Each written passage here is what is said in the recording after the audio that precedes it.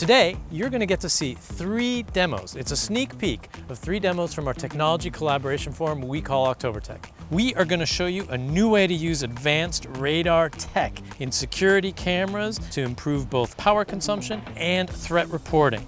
We're also going to show a technology-loaded future induction cooktop concept.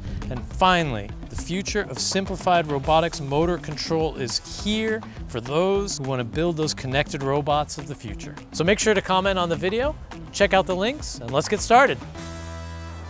Tanya, you've got a big demo here.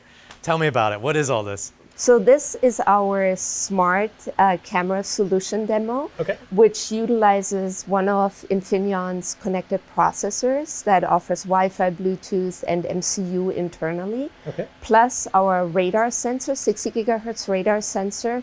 That would basically be in combination with an algorithm running on that CP's or connected processor's MCU. That allows us to detect and zone individuals in the field of view. So we're trying to go against PIR, or passive infrared sensors, and those kinds of sensors literally detect anything and everything that is moving within the designated field of view. It consumes more energy because it turns on more often than it should. The camera turns on. So you detect something and the camera flips on, says what is this? Exactly. And whether that is a moving plant or a tree or an animal that's running through the field of view, not really what you want to have when you're trying to save battery power on a battery operated system. Got it. And this radar system you've got here is able to ignore the tree. That is correct. We are running that in combination with a robust algorithm that performs clutter rejection. And so that algo in combination with the radar sensor would allow us to literally ignore the plant, but not ignore when an individual is stepping into the zone that is being surveyed. Very cool. Well, that's great. Thank you very much. Thank you. All right, Jason, we're here at Demo Day, and it sounds like this was a very popular demo. Super advanced cooktop. Tell me about it. Yeah, so this is our smart induction cooktop solution. It has over 17 Infineon products in it. We've got our touch control, which is powered by our CapSense technology with our PSOC microcontroller.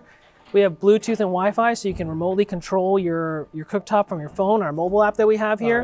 And we even have a MEMS mic from Infineon, so you can even do local voice commands. So your hands are dirty, you need to turn the stove on and off, you can do that. Oh, very cool. So I was going to start asking you why the voice control, and I think you already touched on it. Yeah, so basically we can do some basic things. We could say like, hello cooktop, turn off small hob. It's turned off.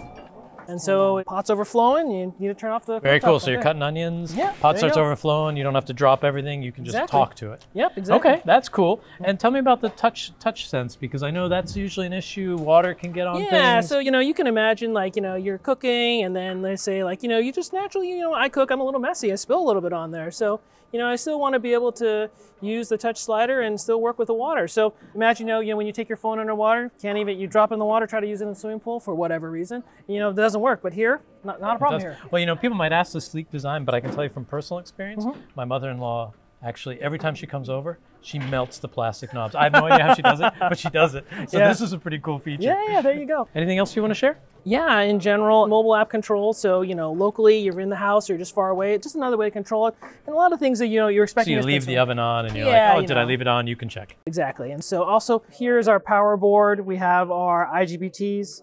This whole board is controlling all the power components from our reference design for the induction cooktop. Very cool. Well, hey, I appreciate you taking the time to share it. All right, thanks for stopping by today. Thanks. So Chris, show me what you got here. This looks like a box, a robot. Tell me about it. What is it? This is our box on wheels. So here's our latest Infineon Technologies robotics demo system. We have a 2 kilowatt motor driver board that we've developed so that you can use it to power almost any robot that you can 2 kilowatts is a lot, that's for sure. Okay. So in here we're featuring our latest PSOC Control C3 microcontroller. That's super powerful, super versatile. And we also have our Optimos 6 MOSFETs inside of this as well.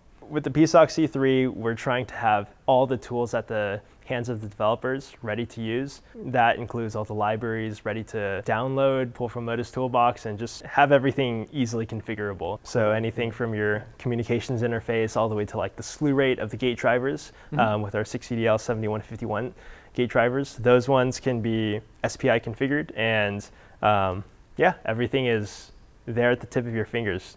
So I see this is based on silicon. I understand you guys are also working on a GaN development system, is that correct? That's right. So here we wanted to do a little experiment, so we basically redesigned the silicon power board here with GaN as well. Now with GaN, we haven't seen it conventionally used in motor drives as often, and we wanted to do a comparison to see how GaN performs in this use case. Interesting. That'll be cool to see, and I can see just visually the caps look smaller, so it looks like it's a little more dense. So I understand also that PSOC Control is enabling some of this transition to GaN. Can you talk about that? That's right. So what comes with GaN, a device with a very high switching frequency, is a microcontroller that needs to output a very high switching frequency as well. So. Okay.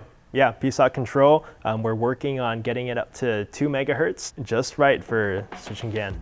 Oh, very cool. Neat. So we'll be interested to follow up with you and see how this this development board continues and this whole experimental platform grows. Absolutely. Stay tuned. Yeah, thank you very much. So I hope you enjoyed all those great demos. Please remember to comment below. I'll see you next time. Stay innovative.